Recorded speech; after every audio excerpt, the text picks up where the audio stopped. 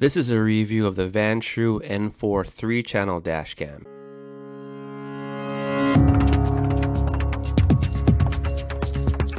Vantrue was nice enough to send me this dashcam for free to review. So let's start off by seeing what's inside the box. Here, what we got here? Instruction manual. Suction cup mount.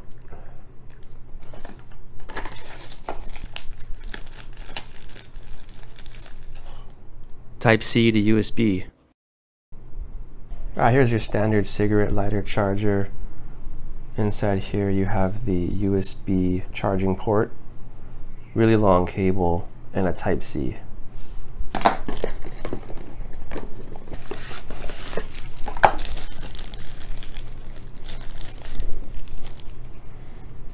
There's the dash cam. 3-channel 1080p.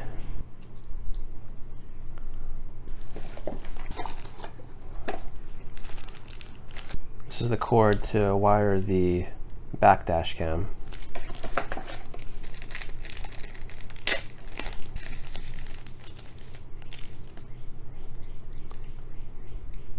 And that's the rear dash cam right there. Sticky tape, 3M sticky tape. Here's a look at everything that comes inside the box, and here's a close-up of the rear dash cam. And it also rotates 360 degrees. Here's a closer look at the main unit here. Turning it to its side, it has the reset button, SD card slot, HD out, and the port for the rear dash cam. I highly recommend the Samsung Evo 256GB micro SD card or the Vantrue 256GB micro SD card.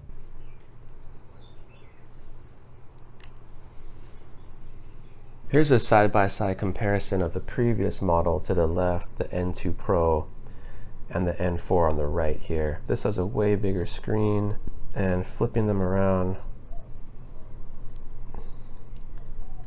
you can see that the design is very similar. These controls are on the bottom and the N4 on the top. They both have the 4 infrared sensors here. They both can adjust viewing angles like that.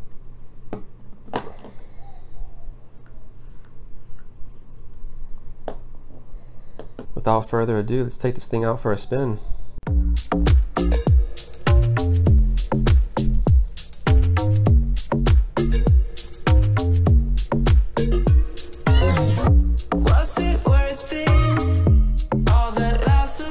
Installation was pretty easy.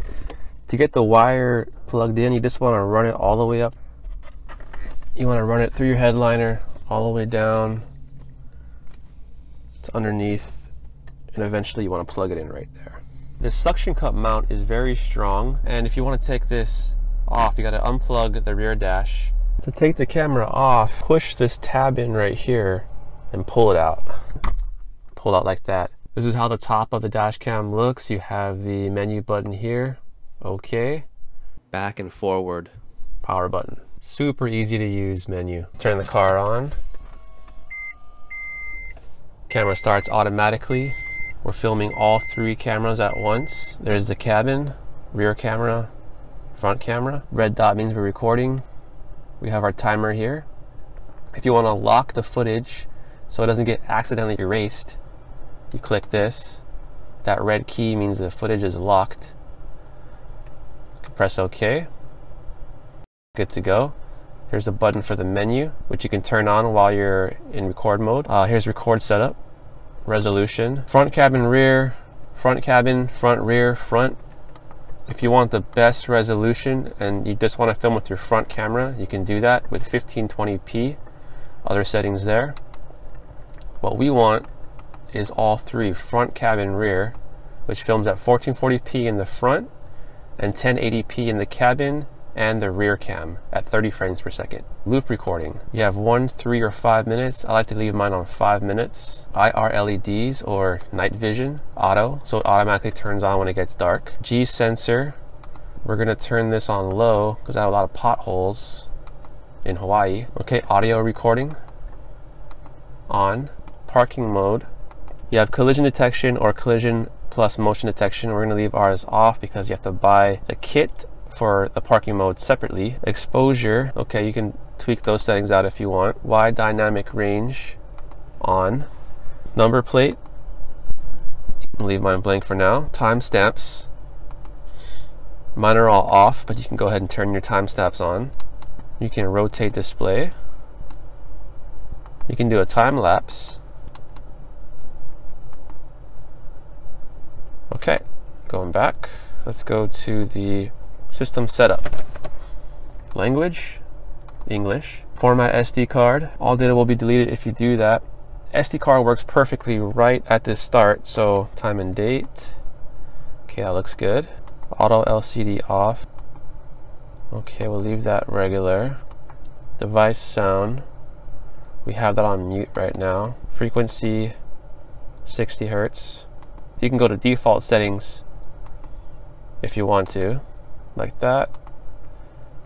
And GPS also sold separately. Leave that off. Speed unit, miles per hour. Let's go to files. Event is all the footage that you saved with this button here, the red key, or if you got into an accident. Normal, all your footage right here. You can click on that, check it out.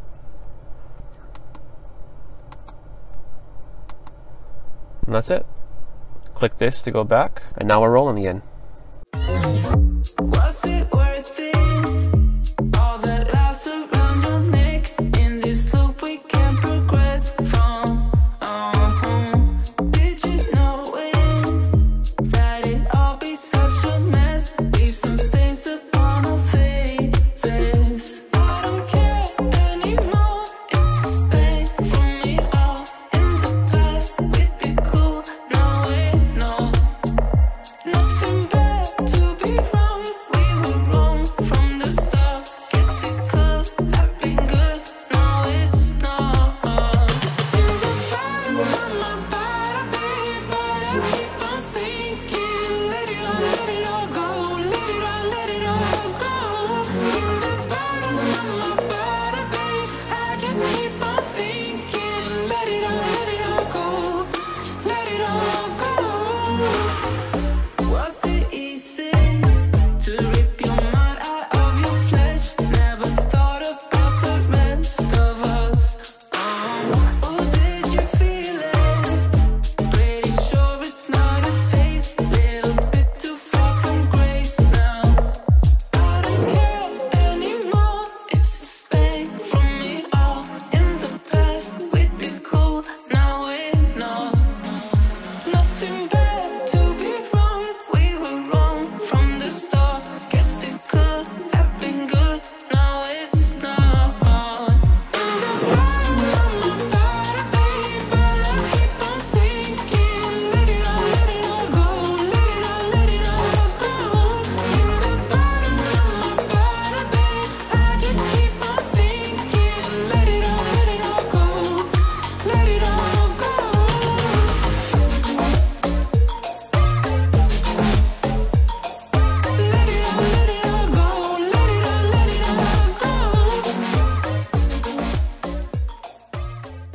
Alright, so there's a new feature with night vision.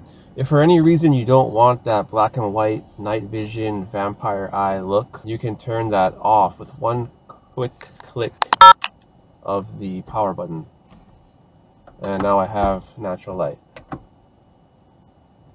And you can turn it right off with one click. Just like that. So if you notice, you can see the wire running through here, but don't worry, you can easily hide that through your liner here the same way that I did for the front dash cam. I'm just leaving it like this for the purposes of this video so I can easily move it around.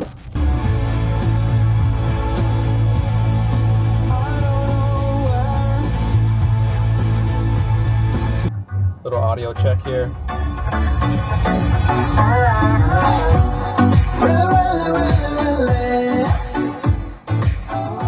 Pretty much full blast audio right there on the stereo. I think overall this is a really great camera. I give it 5 stars. For the price, it can't be beat. For about $270, you get the world's first 3-channel dash cam, recording all 3 at the same time, front, cabin, rear, and you're getting great quality. The N2 Pro was already good. The N4 is better. You have a better lens, you have a better sensor, you have a better aperture. License plates get picked up really good.